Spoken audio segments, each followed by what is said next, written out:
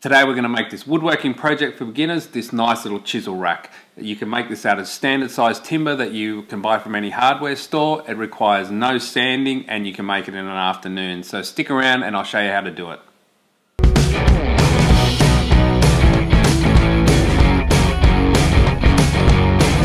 First thing you want to do is just lay out your chisels that you want to put in the rack. Just have them spaced out a little bit. We'll probably go about 35 centimeters, something like that. You want to allow for space on the end as well so it doesn't hit the sides. For the rails, I've just got 42mm by 19mm wood from the hardware store. I've set up a stop block on my crosscut sled and we just need to cut 4 of these out. Remember, if you don't have a table saw or crosscut sled, you can just use a miter box and a saw and just cut it that way. This way's just fast, it'll take me about 10 seconds to do.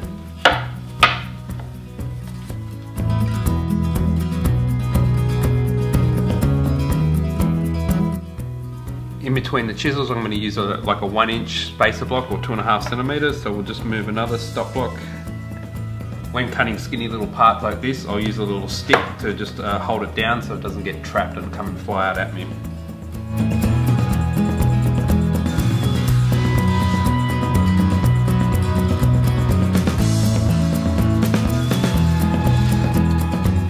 You just need 2 posts, about 190mm long or 7.5 inches long, roughly.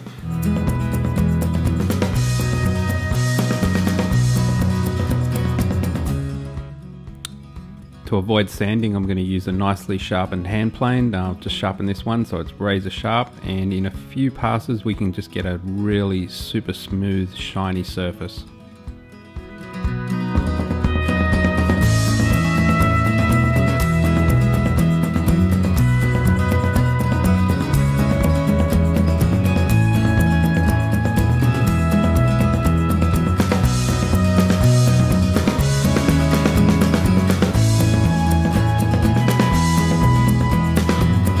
Okay, all I've done is just laid out my chisels roughly how I want them.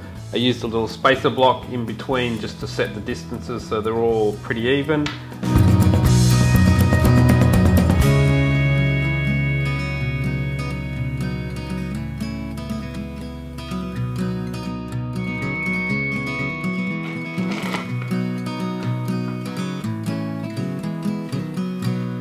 So I've taken the clamps off and now I just want to get this top surface and the bottom surface dead flat so it's all nice and clean, looks like one nice neat piece of wood. To do that I'm just going to use the hand plane again, which is the Veritas Low Angle Jack plane, which I really love. If you don't have a plane, you can just use a sandpaper and a sanding block and that'll do the same thing as well.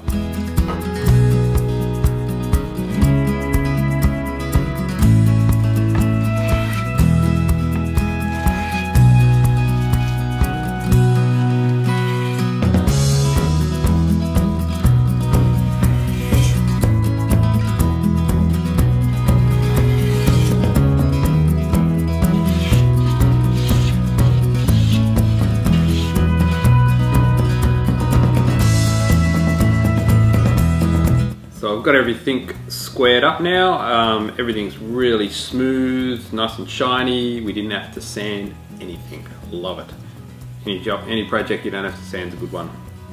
We're ready to glue up. Because I'm gluing end grain, what I'm going to do is I'm going to rub some glue right into there, because if you think of end grain as like straws, so it's going to absorb much more glue than the face grain. So we'll just work a bit in there, but I've got a pretty decent surface area for the size of the project, so it'll hold it, no problems at all.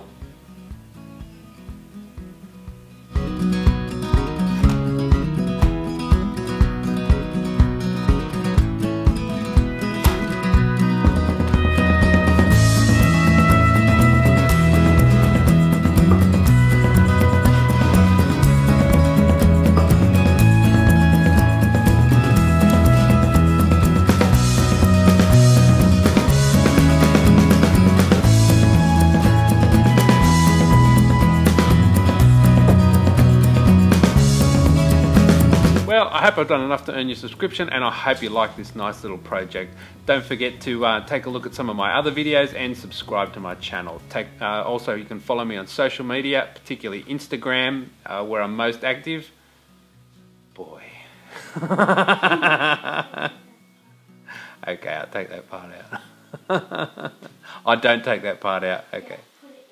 Okay, I'll try and put it in.